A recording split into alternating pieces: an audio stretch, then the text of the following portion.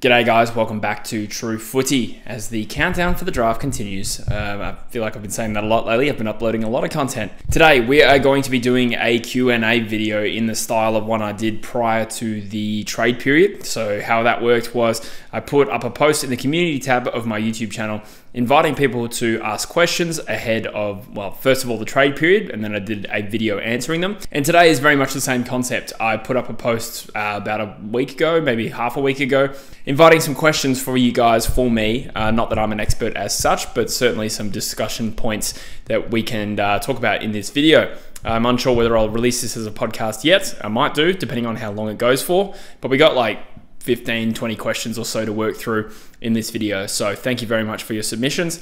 Let's talk about the draft. So the first question we have is from someone called Shadowlight, who says, how do you feel about the first round of the draft being on a separate night to the remaining rounds on the next night? First of all, I think it's an annoying viewing experience.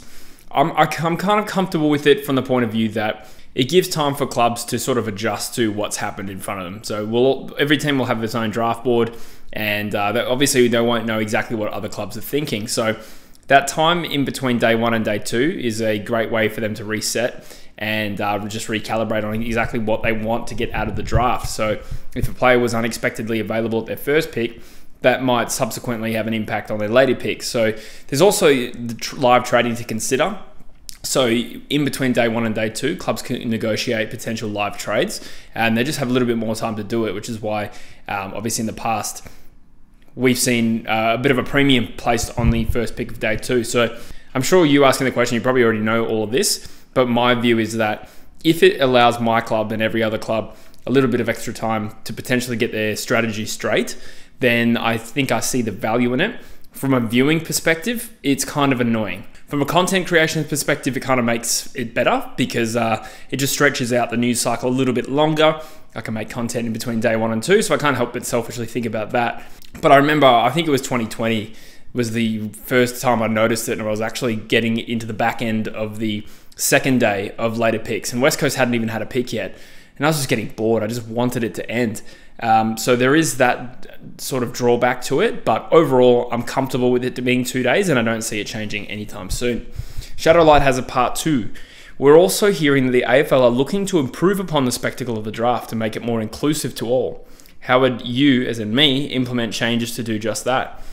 That's a good question. That's the first I'm hearing that they're actually trying to upgrade the spectacle of it. I mean, I suppose it's kind of a fair assumption that they're always going to be trying to improve the viewing experience of these various things, and it has come a long way. I don't even know if in like 2007 it was televised. It probably wasn't. The first draft I watched live was 2013. It has improved a lot since then.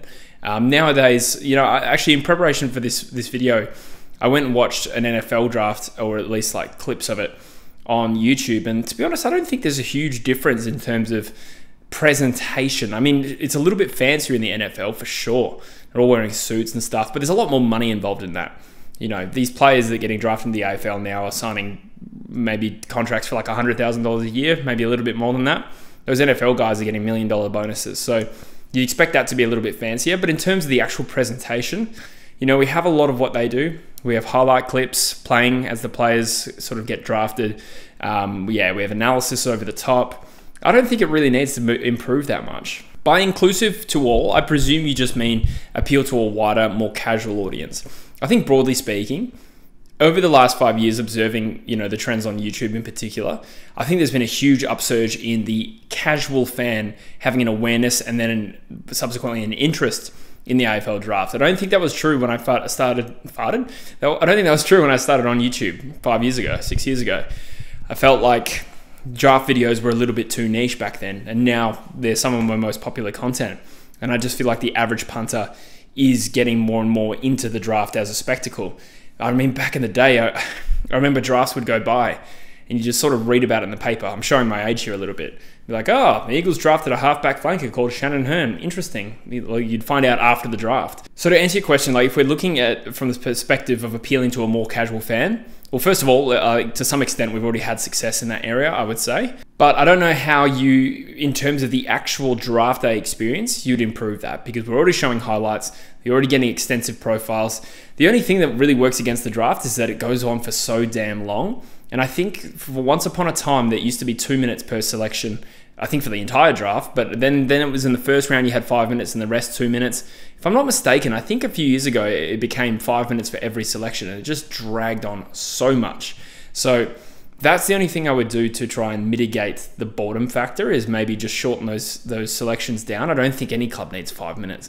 On the first day, they do it to drag out the suspense and make sure that it goes through the correct time slot. So with West Coast and Harley Reid, like we've seen in previous years, the entire 5 minutes will lapse before they announce the pick. So personally, I'm not really calling for any kind of changes to improve the spectacle. You know, maybe the room gets a little bit nicer. Sometimes the presentation will improve a little bit, but I don't think there's anything more we need to be doing to appeal to a wider audience. The way to probably do that is just increase, which they've already done, pre-draft coverage. Get that fans invested in the lead up to the draft, and that will increase viewership for the actual draft. I mean, I really don't know what would be the next step up anyway, like live performance from Robbie Williams, like at the draft. What's the bet that happens one day? What's the bet we get a live concert at the drafts? I don't know. I don't follow NFL. I wonder if that's ever happened before. Interesting. But thank you for your question, Shadow Lights. Luca Rocker says, or asks, is the rookie draft system a mess given it's for players that miss out on the draft, but mainly AFL players listed that are redrafted?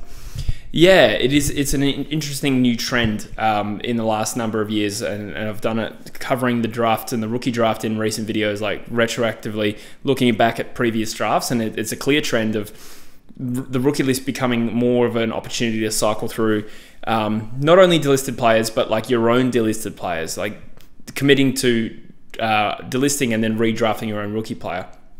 So yeah, this is an interesting one. I guess it's almost used as a supplementary list and not a development list, which was the original intention for it. Back, you know, probably 5+ years ago, the rookie list, you had to be upgraded from the rookie list to play a game, and they removed that restriction a number of years ago. So really, it doesn't really serve too much of a purpose anymore. They get paid a little bit less, well, at least new rookies do. And then I think for people that get shifted onto the rookie list, then I think what happens is like a portion of their salary gets paid outside the salary cap. So it's used much more in a different way now, but also there's still so many different avenues to get players onto your list now, particularly delisted ones. There's the preseason drafts always existed. It might be obsolete soon. There's delisted free agency. There's the supplemental list portion as well after the drafts as well, when we know Jeremy Sharp is joining Fremantle through that, so he's deliberately not nominating for the draft. So the rookie list is becoming like this weird thing that I don't even really pay attention to anymore. Whereas before it used to produce some absolute gems, and we've kind of gone away from that. So I agree it is a mess, yeah. Luca Rocco then asks, what are your thoughts on Harry Demetia and Lance Collard, and could they bring something to the Eagles? So just general thoughts on both players. Yeah, I love Lance Collard. I think I can't help but be a little bit perhaps biased to him because he's from WA. I generally do pay a little bit more attention to the WA prospects. He's also a small forward, and I believe West Coast could use a player of his type stylistically. I think he absolutely could bring something to us. I think he would be somewhat unique to the other young prospects we have. Like, we just drafted a small forward in Noah Long. We just traded for one in Tyler Brockman. But I think his attributes make him different again from those guys, and he's decent overhead. So he's kind of like a balanced forward as well. Demetia is not one that's really caught my eye, to be honest. He's really fast inside mid, plays with a good tenacity. But to me, I think for a West Coast point of view anyway, we're probably not going to be needing any more genuine inside mids. Like we've drafted, we're going to draft Reid. We've got Jinby, we've got Hewitt, and we've drafted Cully as well in the mid-season draft. So that part of the ground is not an area of need. And unless, like, maybe Demetia could be a really good pressure forward or something like that, because I think certainly we could use another young one of those. But he's not one that I'm necessarily hoping gets to 29. We got 3 questions in a row from VCS. The first one is, who is better, James Leake or Caleb Windsor? That's tough. It's a little bit apples and oranges because one's a running defender, intercepting defender, and the other one's sort of like a classy outside mid. Who is more likely to hit their potential? I think James Leake. Just because I just think he is a pretty safe bet comparatively. Caleb Windsor, by comparison, is going to be having to battle it out for a midfield spot, and I think it's probably just a little bit more competitive. I don't know. I might be talking out me hole there. I think developmentally, James Leake has a little bit of a smaller gap to close to reach his potential than Caleb Windsor, if that makes sense. But not to say that he doesn't have high potential. Caleb Windsor looks like he could be a jet midfielder. It really depends, like, if I'm picking in that range, let's say I have pick 9 of, who has pick 9? Yeah, I think it's Essendon officially. And I was picking between Leake and Windsor. I'd probably just go down to list needs. But the thing is, a running intercept defender is probably a little bit more replaceable than a real good, classy midfielder. So while I think Leake is the safer bet, you could probably find good running medium defenders in the second round of not only this draft, but in general drafts. Like a lot of good halfbacks have been drafted later in drafts. So as opposed to midfielders, you probably would be... I kind of feel like the higher you go in drafts, the earlier your selection, the more important the role you need to be drafting for is. So key forwards, inside mids, outside mids, those would probably all come before a running defender for me anyway. But that's just my personal thoughts. But I don't really think one is necessarily better than the other. Maybe if you gave him a FIFA rating, which is one way to look at it, you'd probably go James Leake because I think he'll probably be better from game 1. VCS also asked, do you think the draft is too short, being only around 45 to 55 picks this season? So the draft length is dictated purely by how deep clubs are willing to draft. It's not as though anyone set the maximum size of the draft, which you probably already know, but I'm just sort of clarifying for anyone who doesn't. So it's really dictated by how much interest there is in clubs drafting late. So the fact that the draft is only 45 to 55 picks seems like a concerning symptom that there is a bit of a dip in the depth of the talent pool each year, which is a concern because we're on the other side of COVID now. So the players who miss football in their junior years, they're sort of come and gone now to some extent. I mean, the guys drafted now probably miss their under 16s a year for the most part, at least the Victorian ones. So I'm not really too sure why generally we're not producing as much talent as we used to. It's not just this year.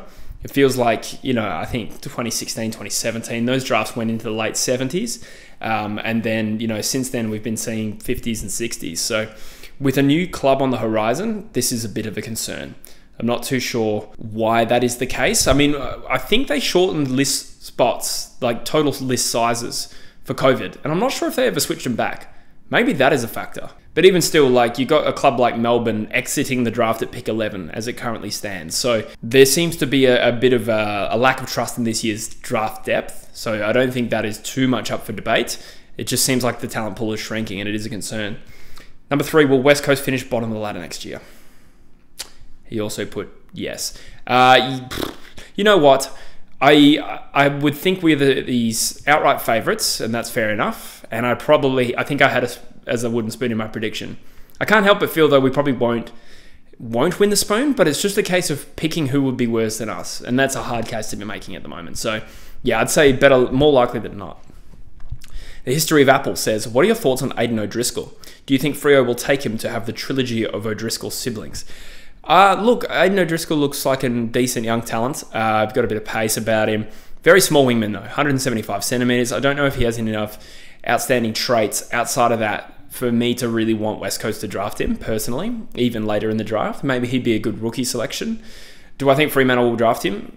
There tends to be a tendency in the AFL to pick the brother of a player that plays for them, or obviously in this case is brother of a sister that plays for them as well. There seems to be this romantic notion. Like, I can think of a few examples off the top of my head. Geelong rookie listing Zach Guthrie. Essendon drafted Jackson Merritt's younger brother in Zach in 2013. Who else is there? Thomas Berry getting drafted by the Brisbane Lions when his brother Jared is there. So there is a tendency to do that. So I wouldn't be surprised if they do that. Jacob Kov asks, do you see Hawthorn trading pick 4 for 6 and 11 if they're unable to draft Dersma? I think they could potentially trade down if they miss out on Dersma, which now seems like the most likely outcome. Would they trade pick 4 for 6 and 11? Yeah, you do that in a heartbeat because the difference between 4 and 6 is not that significant. And to get picks 11 as well, that's an outstanding deal. So much is it an outstanding deal that Melbourne in a million years would never do that. If they're going to trade up, potentially Dersma is one of those players that they would trade for. So they'd want pick 3 as a minimum. So 6 and 11 from a Demons perspective, that's too lopsided. It's too far in Hawthorn's way. But that doesn't mean Hawthorn won't trade that pick potentially, as I said in a recent video, they've put a lot of work into Nate Caddy, and they don't seem likely to take him at pick 5, so potentially they're bracing for the possibility of trading down. Who knows? Gordo Mate asks, what are your thoughts on Zane Zakastelski? What clubs do you think need him or his type? Overall comment from what you've seen of him. Thanks, Gordo. Zane Zakastelski, 196 centimetre for key defender from Claremont, who was best on ground in the Waffle Colts Grand Final and spent the Colts final series as a ruckman. So he's versatile, looks very athletic, can take a big grab, good intercept player, really good athletic capabilities. I see him as a key defender at the next level at 196 centimetres. He's too short to ruck at AFL realistically. Could he be like a pinch hitter? Absolutely. We've seen shorter pinch hitters before, and he's athletic enough to do so. So that will kind of appeal, but I think, you know, we're just looking at clubs probably in the late first to early second round, potentially mid-second round, who are looking for a key defender, and we know there's going to be a few. So there's Sydney, potentially as early as 15. I don't know if you really go that early. I have suggested it in my Phantom draft before. We know Adelaide are on the lookout for a key defender. We know that North Melbourne are likely to add a key defender as one of their 5 picks. Collingwood could also go tall. I think West Coast would absolutely be looking at that from the point of view of just building, you know, the next spine of their rebuild. Brisbane Lions, if he gets that far, which I don't think he will. Even Essendon with a second rounder. I think this guy will appeal to a lot of clubs. Those I've listed most of the ones with the most pressing key defensive need, but where do I think he really goes? I'll be surprised if he gets the West Coast 29. I could see Collingwood, potentially Adelaide, and North Melbourne being interested in the 20s for sure. But I like the look of him, and I'm praying he does slide to 29 because that would be a really good outcome. If we trade a future second into the top 25 to get Zakastelski, I will support that. I think that's a good move. Emperor Zorg asks, this is a bit of a long-winded one, bear with me. Why don't teams bid on academy/father-son players at the start of the draft to absorb more points worth of picks from clubs with the rights to these players?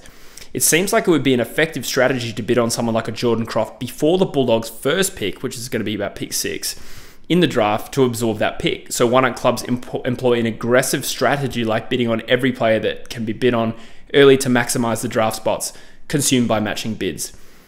So there's another question here very similar. PK3680 asks, thoughts on the Eagles using pick 1 on Walter to get more draft picks? I think what he means by get more draft picks is just to force Gold Coast to use more points because we wouldn't get more draft picks. So generally, why don't clubs bid on players that are father-sons or academies to screw over other clubs? I think my thoughts on this are generally, first of all, there's the most obvious risk that you end up with that player. So let's say hypothetically that Hawthorn decide to bid on Jordan Croft at pick 5 and the Western Bulldogs would need to use pick 6 to match. They run the real risk of the Western Bulldogs saying, okay, you can have him. He's not worth pick 5. And Hawthorn wastes the pick 5. So while, on the other hand, the Bulldogs pick after pick 6, they're all in the 40s if I'm not mistaken. So that would also screw them over. They'd lose Jordan Croft, they'd have their pick 6, but then they'd have a whole heap of picks in the 40s that are then useless. So it would screw over the Bulldogs, but if you're the Hawthorn list manager in this particular hypothetical, do you run the risk of being the guy who drafted Jordan Croft at pick 5 when he should probably go about pick 12, and you let Nick Watson, Dan Curtin, Nate Caddy, better prospects at this stage, slide through? That is one possibility. The second possibility is, or the second reason rather, is that don't forget we're in an 18 club competition, and it's not so much like the Premier League too much, or other sports where you don't necessarily have to deal with clubs often. And what I mean by that is there's only 17 other opponents. If you are in a position to screw over a team or a club and you take that opportunity, these things do swing around the other way. And therefore, my understanding is that clubs like to keep healthy, generally speaking, healthy trade negotiations so that the karma of trading will swing back the other way. If clubs just started screwing each other over left, right, and center, I think it would just become a much harder environment for list managers to get their shit done, if that makes sense. It would just descend into anarchy. I know that some clubs favor good, healthy trading relations more than others. I think, for instance, West Coast are pretty into trading nicely. To what extent that has worked for them, I'll leave that to you. Whereas Dodoro from Essendon is famously, a bit of a hard nut to crack. So, yeah, I think that's basically the two reasons. First of all, you don't want to run the risk of picking up a player that you don't need, and second of all, pissing off clubs rather that you're going to have to deal with again, and you could potentially be in a position where you don't have leverage and they can screw you over. It does happen, or it could happen rather.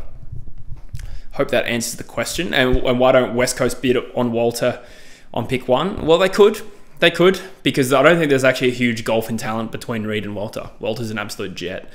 So that wouldn't be such an epic screw over as Jordan Croft at pick 5. But it would probably sour trade negotiations in the future between Gold Coast and West Coast, which you never know. You never know. It could be like, it might not even be like players requesting club trades between Gold Coast and West Coast.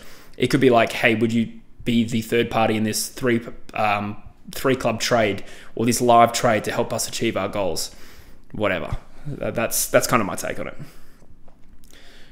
Rep Footy asks, thoughts on a mock trade that sends pick 1 and 11 to North Melbourne, pick 2 and a future 4th from West Coast to Melbourne, pick 3, 6 and a future 2nd from Melbourne to the Eagles. So, trying to break this down. West Coast lose pick 1, but they get picks 3, 6 and a future 2nd. Melbourne get pick 2 and a future 4th, but they lose 6 and 11. And North Melbourne lose 2 and 3, but they get 1 and 11. Well, first of all, this is all completely hypothetical because pick 1's not going to switch clubs at this stage, you don't think. But it is possible. I think 3, 6 and a future 2nd is very generous for West Coast. I would take that probably. I probably would take that. I don't think it's realistic. He also says we could then trade 6 and a future 3rd for 4 from the Hawks to get McKercher and Curtin. So I suppose this whole trade deal is in the interest of trying to get McKercher and Curtin. That's another thing as well. 6 and a future 3rd would not get us pick 4. It just wouldn't. A future 3rd is not enough. It'd have to be a future 2nd, and even then you'd be pushing it, I think. So for the record, I think this whole trade scenario is kind of dead in the water. And to be fair, I have waited a week before I've actually released this podcast. So that's not the question asker's fault. That's my fault. But yeah, I don't think that's quite even in terms of the trade suggestion anyway. Binger asks, which of Gold Coast's 4 incoming academy players, or out of them, who do you think will be a best 22 player first? I'm going to give you the basic bitch answer and say Jed Walter. I think Jed Walter is good enough and ready-made enough as a key forward to come into that Gold Coast lineup from day one and play a role. He will potentially be a bit more of a defensively minded key forward at first, but he's physically built, he's ready-made, and he's got good defensive pressure. So with all that logic, I think he will play early. Ethan Reed's a long shot. Well, not long shot, but a long-term build.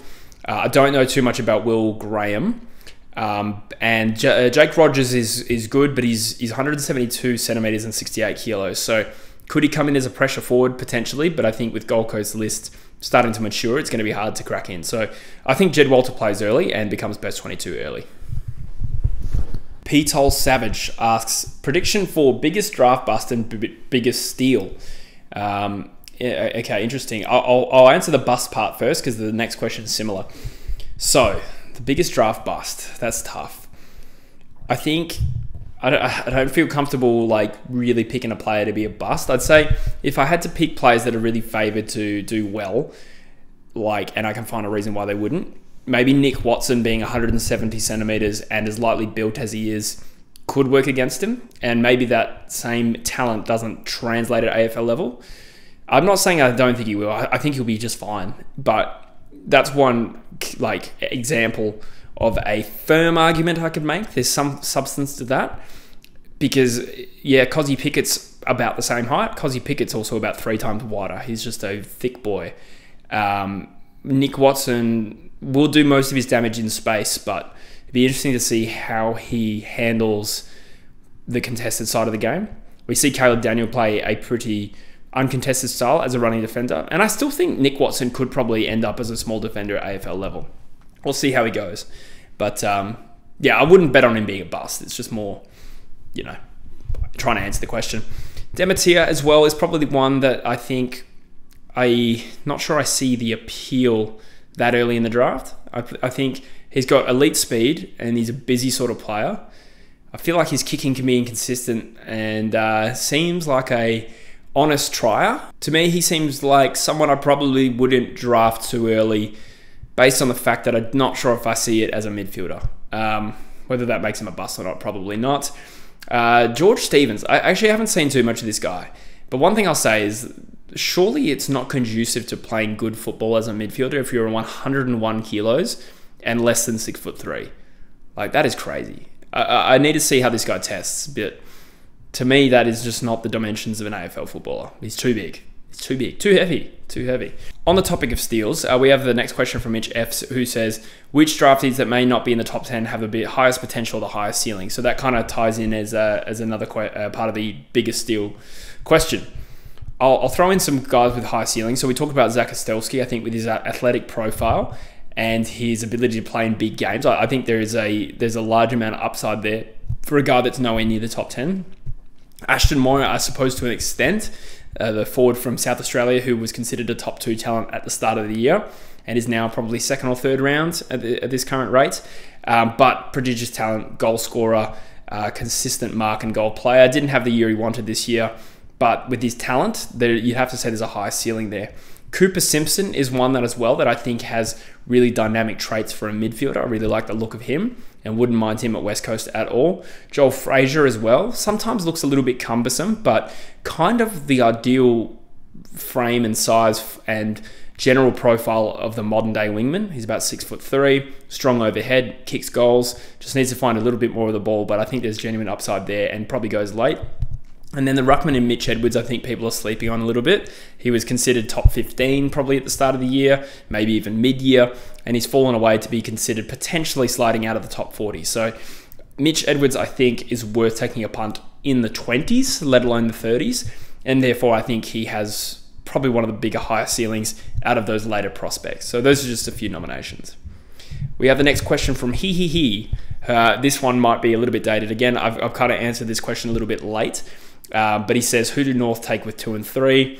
I think the most likely outcome right now is McKercher and Dersma.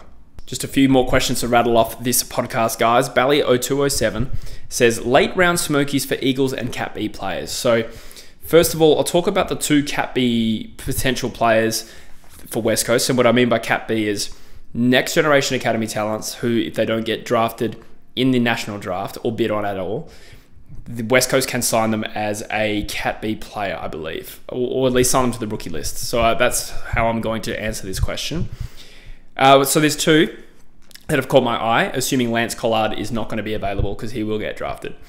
Cohen Livingston from the Perth Demons Football Club, if I'm not mistaken, is a tall 199 centimetre key forward prospect that can ruck as well. I think he fills a list need, seems a likely type. I think he started the year well and then sort of fell away this year, and that's... Well, I wish he'd had a good year, obviously, but if it works out and us being able to Cat B list him, I'm happy with that. And I bet on that happening. And then also the small defender, Oscar Hine-Bastion, as well, has caught my eye as a crafty small defender, which would add something different to our list as well. So those are the 2 guys I'm hoping we sign as Cat B rookies. In terms of other late prospects, one guy that I do like the look of is Reece Torrent from Peel Thunder. He's like a smooth-moving midfielder, from Peel Thunder, if I can't remember if I said that. Very classy, very much a Eagles-type player from maybe 5 years ago, like a very poised and skillful player who can accumulate. We haven't really drafted like that in recent years, but that's probably just to be like kicking off our rebuild. But he does seem like a little bit of a safe type, doesn't really take risks with the ball from what I can see, but is tidy. And I can see him appealing to us, and I wouldn't mind him either as a rookie or with one of our last picks. The other one is Joel Frazier, who I just talked about as being a big-bodied wingman. Again, I think there's some upside there. Is he a late draft smoky? Maybe not. Maybe he goes in the late 20s. It's a little bit hard to read with Frazier. But if he's still there at maybe our 4th pick, that's where I'd be happy to take him. Werty asks, this isn't related to the draft, but what are your thoughts on the idea of opening the season with round 0 in the northern states? So yeah, since this question's been asked, and this is the time I'm answering it, it is now called opening round, and it has been announced for prior to round 1. Feels like a silly little gimmick. I think my understanding is, The NRL's like playing a game in America at that point, and so they're going to deliberately play big games in the Queensland states to get some more interest. I can only assume that this decision is based on some sort of data which will suggest that when there is no NRL on, people go to AFL games. That is the only logic for it, because they're obviously trying to break into that rugby state market. I couldn't really care less. I think it's a little bit weird, but I'm sure I'll be grateful to see football regardless. So I'm pretty indifferent to it. But it will be interesting, I guess, to see Queensland and New South Wales hosting like big primetime games. I think it's Sydney, Melbourne, GWS, Collingwood, Gold Coast, Richmond, and Brisbane versus Carlton. So 2 prelim rematches there. Yeah, can't complain. Footy's footy. I'm happy. I'll eat it up. And the final question from Chris, who asked, where can I find draft-related content for WA draft prospects on Instagram? Well done, Chris. Well played. I'll give a shout out at WA Footy Prospects on Instagram. Has done a great job for a few years now on giving you some information about West Australian draft prospects. So shout out to them. They do great stuff. Go give them a follow. Anyway, guys, that wraps up this podcast. Thank you very much for your submissions and your questions. Again, maybe we can do one after the draft. We'll see. I'm kind of tinkering with the idea of continuing making content through the summer because at this point I'm unemployed. So yeah, that would help. But yeah, we'll see. I turn 30 soon. I'm thinking of doing a birthday podcast, maybe a Christmas podcast, maybe a New Year's podcast. Why not? Sounds like fun, right? So yeah, thank you very much for your support lately, guys. Subscribe to the channel if you haven't already, and I'll see you in the next one. Cheers.